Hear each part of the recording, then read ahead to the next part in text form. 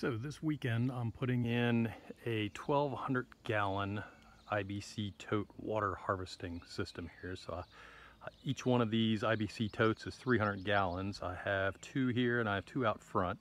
These two here need to be cleaned out. They had preservative for sausage, so I want to wash that out thoroughly, so I'll do that. The two out up front have been cleaned out. Last weekend I had gutters put in on my garage, so this is a 24 by 51 foot garage, so I have gutters coming down each side. So the plan is to, up top, put a diverter in, so I'll have, for winter, I'll have the downspout still here, so the water will go out there. And then I'm going to have another pipe running next to it, which will have multiple filters in it to filter out any crap or anything so that it doesn't end up inside of the IBC totes. So I'm hoping to get the totes and everything rinsed, leveled on a spot here, all the filters in, and fill up with water. And they're calling for rain this next week, so hopefully I'll get a good start on this if I could get everything rinsed off. So I need 1,200 gallons here because I have 4 propagation beds here. You can see the first one has a couple winter cuttings that are leafed out pretty good, but once we get a little further into summer, I'm going to have an intermittent mist system, which is going to use a good bit of water over here.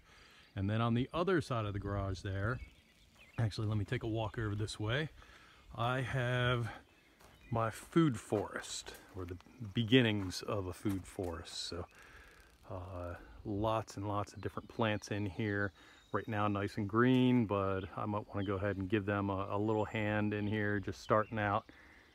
Last year they didn't get any water and I had fairly significant losses, so this year I might do a little soaker hose in here and maybe give them a shot of water from time to time, and I don't want to run the well dry, so the IBC totes, the 1,200 gallons, will help a good bit here. So I will be taking videos as this project progresses here.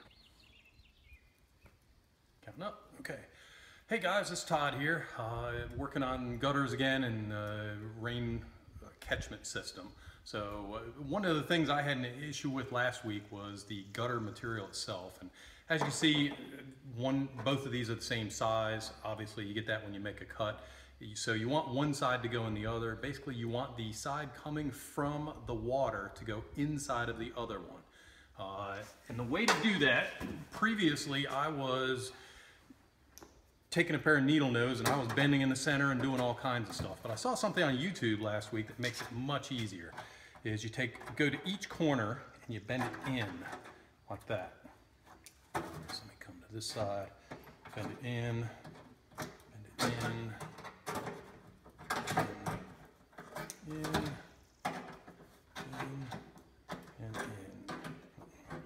that down a little bit. So now that will allow me to put this piece in, and you still have to maneuver it in a little bit, but it fits in. So water flowing in this direction will go right in. If water was flowing in the other direction, it would, on the top or the bottom, it would be coming out of the seam. So that's why the flow of direction you want going into the other side. Okay guys, this is the end of day one. I have 4 IBC totes in place, had them leveled. I got all the blocks here.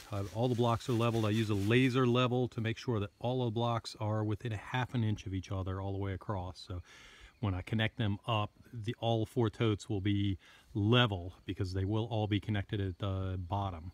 So real quick, what I got done today is I put in the gutter guard up on top, extended the gutter over, went into the rain diverter, and then I have the downspout mostly in. I still have some more work to do on that down at the bottom.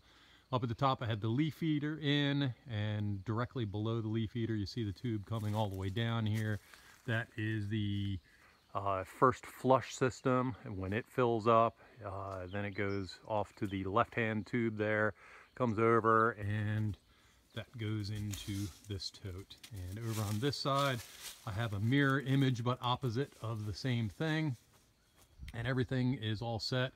We were in a big rush to get this much done here because they're calling for an inch of rain tonight. So I need to check the calculations, but I could very well fill one of these IBC totes up. After dinner, with any luck, I might get some of the 2-inch pipe connecting these together, just in case I do fill one. So that is what I have done for the first day's work. If you are interested in, and you're not sure what the leaf eater is, the diverter up there, or the first flush system, I will post in the show notes today, but you can go to greatescapefarms.com, and I have a post that I put up earlier this week on this entire system at my father-in-law's house. So I also have a YouTube video on that, and it fully explains all of these devices. One other thing I haven't explained yet is, you can see right there, you can see the purple. So I have it glued up at the top and coming down to that point. After that, I don't have it glued, and it's just kind of laying here right now. So this is not the way that I want it to be final. It's just the way that it's in here right now, because I want to catch the rain tonight. So I'm not sure exactly what I'm going to do with it final, but this should be enough to get the rain going for us. So that's it for now. Hopefully I can get some pictures tomorrow in the rain. So I'm doing a real quick rain check here. Overnight we had a good bit of rain, so I've got my water gauge here. And as you can see, we got almost 1¼ inches of rain last night. So by my calculations, that actually should have both barrels overflowing with water. I calculated that 1 inch of rain would give me 675 inches, or 675 gallons of water, and I have 600 gallons in capacity right now. I will have 1,200 once I get everything connected together, but I only have 2 of the totes hooked up right now, so we'll run out back and get a quick video on how much water we got. So this is cool. I like it when I actually get to test something out right away. Okay, so as predicted, I have 1 tank full, 1 not quite, and I'll have to look into it and see what's happening there. But you can see this first tank is full.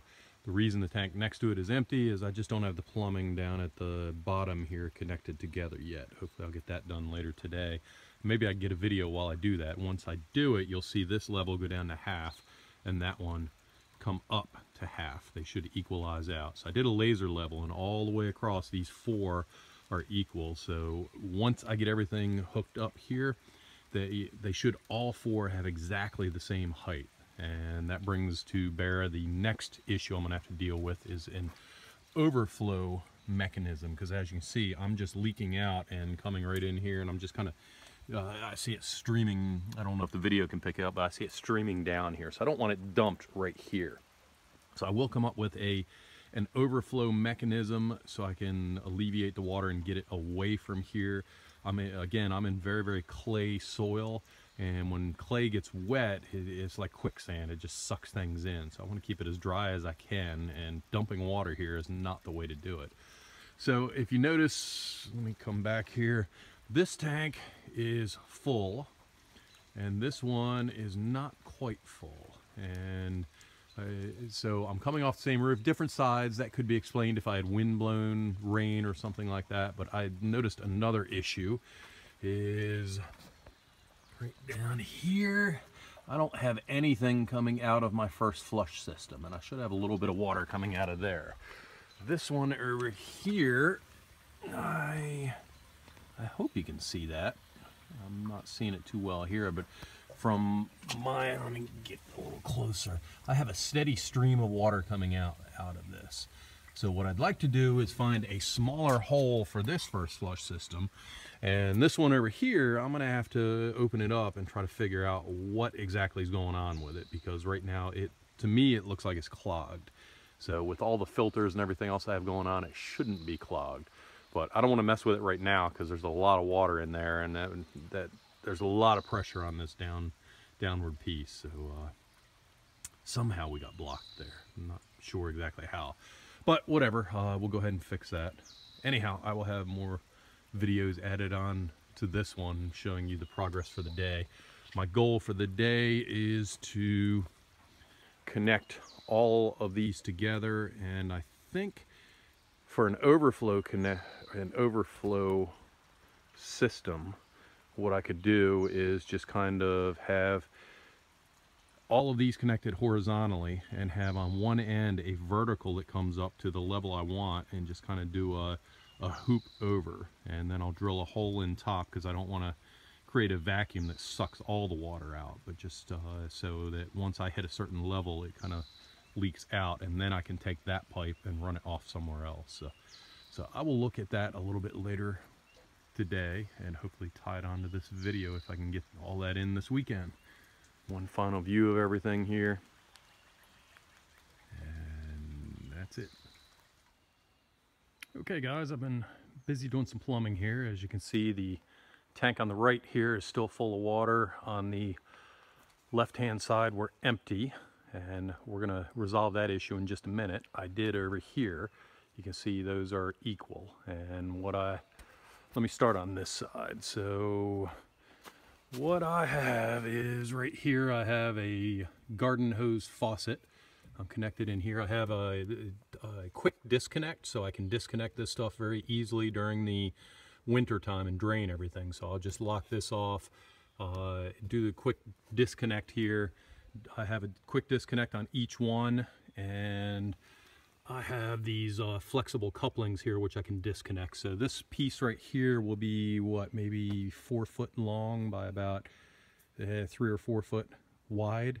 So that'll be easy for me to store instead of having everything put together. So tried to design this well. We'll see as time goes along here. But I did put a valve here so I can have a separate system. So this system can be by itself with just the garden hose here. So what I did is I have this valve shut off. I opened up these two, and as you can see, they equalized, and they are exactly the same level, which is exactly what I wanted and what I expect, and what I expect to see once I open that one up. So I'll open that up, let those two equalize. Then I will open this one, and that should have all 4 of them equalized together. So hopefully that'll work. This over here is my overflow. So what I did, if you notice, the opening of the 90 is down below. So I'll lose a couple inches of water here. So I'm not going to get the full 1,200 gallons, but that will prevent water from just randomly leaking all over the place up here. So I will put in another 90 going down, and some other things. I'll do a separate video on my my overflow and my water escape there. Let's see, what else did I want to explain? When I first opened up the valves here and got the water going to come into this one, it was coming really, really fast, but then it kind of slowed up, and I realized that the tank was bulging. Well, I had the lid on up here, so it was pressurized. So I didn't even think about it, but what I'm going to have to do is put a screen on all 4 tanks and leave them open, or do something with the lids. But I want to keep the lids intact so that during the winter I can put the lids on and prevent water and stuff from getting in there, so it won't freeze up on me. So I'll empty them in the late fall, put the lids on. That'll keep the water and stuff out, and then it's ready for the springtime. So I'll just put some spring over it, or some screen netting over it, and again, I'll do a video in a little while, show you guys how I'm going to do that. Basically some vinyl screen over top of this. I'm just going to put a wire tie around it. It only has to get me through the one season here. So let's see, I'm all set. This piece is locked. Oh, one other thing. So this is a self-contained system over here. Over here I have another. It's not self-contained. If you notice, I don't have the valve going down, but because I have the one over there, it is separate from that right now. And I also have the flexible coupling right here. So the longest piece that I have is the straight piece in the center here, and that is, let's see, that was 36, so that is 13 foot, a 10-foot section plus 36 inches. And so I'll disconnect this coupling and that coupling in the winter. I'll dig this up. Right now, if you'll notice, there's a trench there, so I'll cover this up, and in the center here will be underneath. So I'll dig this up in the fall. Then I'll have 3 sections: the long straight section, the section down there, and I'll have this one right here. And if you'll notice, this end is just kind of dead-ended, left open here. I'm going to have a pressure tank hooked up, and once you get into pressure tanks and very, very intricate plumbing, I'm calling a plumber in to deal with that. So he'll hook up a pressure tank, a pump for me, and a I forget what it's called, some kind of a cutoff switch or a cutoff valve, so that if these tanks go empty, it doesn't burn out the motor on me. So let's see, let me remove this cap first. Let's see if I can do this with one hand. Okay, that is open. I will open this valve. And this is the empty tank, and then this is the full one. So here we go. Hear water running. Hopefully I don't see it running out everywhere. It's going in to fill that one up. Don't see it yet, but I certainly hear it. I don't see any water coming out of any of my couplings here. And you can see this one up here, it's steadily going down as it's leveling off into the other one. And as I come back to this side, you can see I'm already up a couple inches there. I'm up above the valve. So my level is right there right now and going up. So I'm not going to bore you on this video while this happens. I'll catch another video later once I get some more work done here. Okay guys, I am done with this project for the weekend. I have 4 totes here tied together. Could have been close to 1,200 gallons the way I have the drain, the overflow over there. I'm probably closer to 1,000 gallons, somewhere between 1,000 and 1,200. But as you can see, if you look at the water level going across here, I am level. So the laser level was perfect here. Everything is tied together now on one system. So if I get any amount of water in one tank, it will evenly spread across all tanks here. So some of the things I've done since the last video, let's see, down here you'll see there's a tube going in. It kind of just lets out here. That's temporary for right now until I have my downspout here coming down. So I have the downspout and the first flush system. Downspout will only be used in the fall, but I'm going to tie a black, I don't know what you call it, landscape pipe or something like that for downspout and gutters, and I'll run that down and run it off. And what I'm going to do is, there's the bottom of my first flush, the little nipple, and that's where I have the pipe coming out of. So I will tie this pipe into the black hose that's coming from the gutter here, and I have the same thing going on the other side there. So that's a future project. For right now, it will do good enough. As far as up here, my father-in-law found that in this cap itself there is a system set up for venting. It wasn't set up for venting, so I just poked a hole in something and allowed it to vent. So there's a little hole right here, and there's like a little filter system in here, and then it will allow this this tank to vent. So I did that on this one and on the other side. So I'm happy about that. I don't have to leave it open with a screen. We added a screen to this side right here.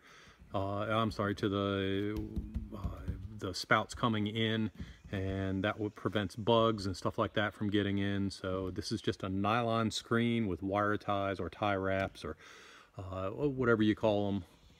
There's many different names for them, and I have 4 of those tie wraps tied together here holding the screen on. And over here, same thing on this side. I have wire ties going on now. As I said in yesterday's video, this tube coming down right here is not permanent, so nothing is glued. Well, I shouldn't say nothing. Most joints are not glued here. I do have a couple of key ones like that one right there, because too much water coming down would have pulled it off. But I'm not sure exactly what I'm going to do with the final piece here, but for right now I can catch water. Obviously it works because I got, what did I end up with? Over 600 gallons of water here overnight. And you'll see that this valve is open. If you remember, that valve ties the 2 systems together. I went ahead and buried the line going across here. I completed the overflow here. So my water level will be, what is that? That's probably about 3 or 4 inches below the top here, and that's just to account for any measurements that I'm off across the 4 tanks here. So what will happen is, if the water level in this tube right here rises, so right now the water level in this tube is right about here, which is the same level as the water in the tote. As the water in the tote comes up, it also comes up in the tube here. Once it reaches this level, it will go over, it'll come down, and I have a piece of pipe underneath the ground that lets out right here. So it just kind of lets it out and go into the landscape. On a regular rain where I just get a little bit of drizzle, that's not a big deal. Because I am down lower, I could create a siphon. So it's not a big deal with a little bit of rain. But if we got a downpour and there was a lot of rain, I would have a siphon issue, and I could theoretically drain all 4 of these tanks out of this once the siphon is created. So to prevent that from happening, what I did is I drilled 1, 2, 3, 4, 5 holes here. In between, right at the very top section, and then I put a screen around it, and I wire tied the screen in so that no bugs could get into my water system there. So that will prevent any siphoning from happening in a downpour situation. And out here at the very end, you can see I have a screen wire tied there, so that will prevent bugs or anything from getting into my water system. So I believe that is all I have right here. If I do come up with anything else, I'll add it in the show notes or maybe do another video, but this is all I plan on doing right now.